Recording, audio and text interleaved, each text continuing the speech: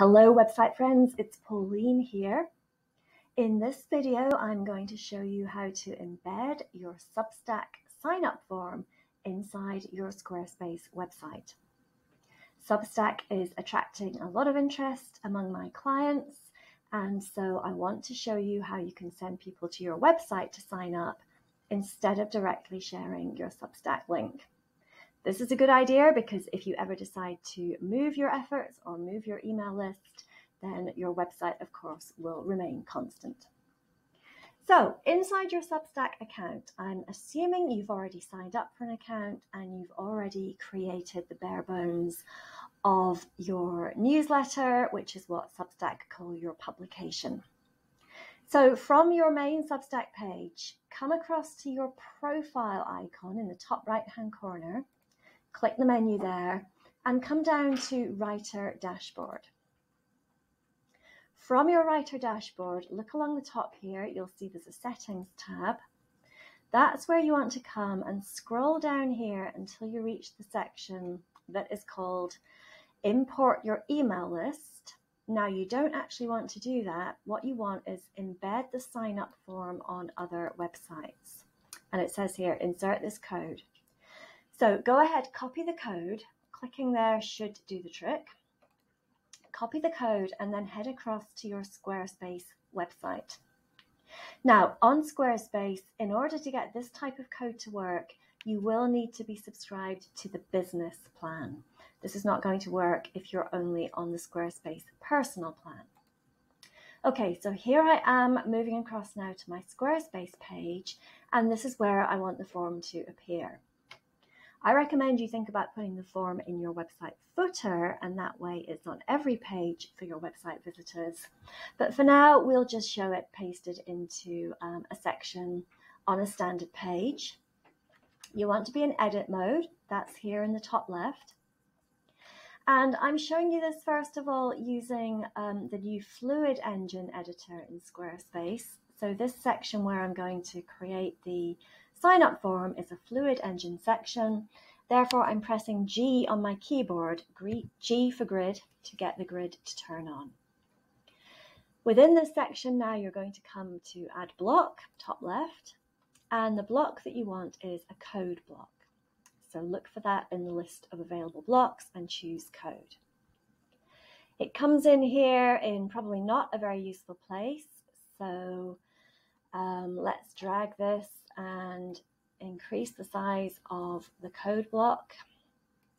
Center it up nicely on your page. And then you want to choose the little pencil icon that relates to this code block. Choose the pencil, delete this placeholder text, you definitely don't need that, and then simply paste in the code that Substack gave you.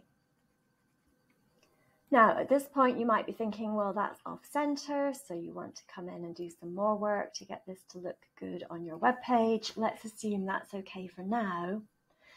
I have two more things I want to show you. First of all, you'll notice the standard Substack form, you can't do a lot to edit it. And in fact, it's got this really bright orangey red sign up button here. If that looks good with your website, fine. If not, come back to Substack and higher up in your settings page, so that's the page that we were on, you've got this section called Style and it says Edit Your Publication Theme.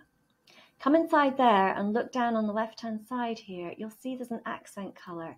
This is where that orangey red is coming from. So you can definitely choose a better color that works better with your website and your branding. And in fact, I'm a big fan. If you know the actual hex code of your website colors, then please use that in here. Don't just guess and don't just go for an approximate color. But that is where you go ahead and change the color. You've got some control here over a few fonts that you can use, not many, but a few. And then when you're reasonably happy with those changes, you can choose to set the theme down here. So set theme basically saves those changes. This is all then controlled from within Substack, and that means when I come back to Squarespace, At the moment, we're still seeing the orange button here, but when I go ahead and save and refresh, then you'll see that that pulls information in from Substack. Another important tip for you, take a look, and anytime you're designing in Fluid Engine, you really must take a look at the mobile view of what you just made. So in Squarespace, you've got the mobile view button here in the top right of your screen. Let's head over there. And okay, so we've got a problem here. The Substack form is falling off the edge of a typical mobile phone screen. I think this is a real drawback in the code that Substack give you. So let's look at how we fix that. I'm coming back to desktop view just for ease. Click on your Substack form. Again, choose the pencil icon for edit. And then come in here and look at this code. Just scroll or move your cursor a little bit along this first piece here. And you'll see we pretty soon come to this piece of text that says width equals 480. That is the problem. If the mobile phone screen is not as wide as 480, then the Substack form has this fixed width and it's going to fall off. So come in here and instead of 480, change this to say 100%. What this now means is your Substack form will fill the available space, and I'm clicking away. We're going back now to look at mobile, and it looks so much better. It's fitting nicely within the width that is available for it. And then in Fluid Engine, depending on the width you previously had chosen, you'll see now that when I drag the width of this block, this container, the entire form is then taking up that space. So you'll almost certainly want to play with this so that you get something that you're happy with that doesn't look too huge on your website page. That is how you would do that inside Fluid Engine. If you're using Fluid Engine and you're happy with Fluid Engine for your web page, you can stop watching now. However, if you're still using the older Classic editor in Squarespace, I'm moving down now to this blue section, and I'm going to show you that same approach here within Classic editor. So this time you're going to want to choose the plus sign. The code block is still available for you as an item here. Again, delete the hello world, paste in your code. You'll have the same problem most likely on a mobile phone, so I recommend you do that step. Here we go. Come in here and find the part fairly near the beginning where it says width equals 480. Do that step of changing to 100%. And then, of course, in the Classic editor, everything we add tries to take up the full width of the available page.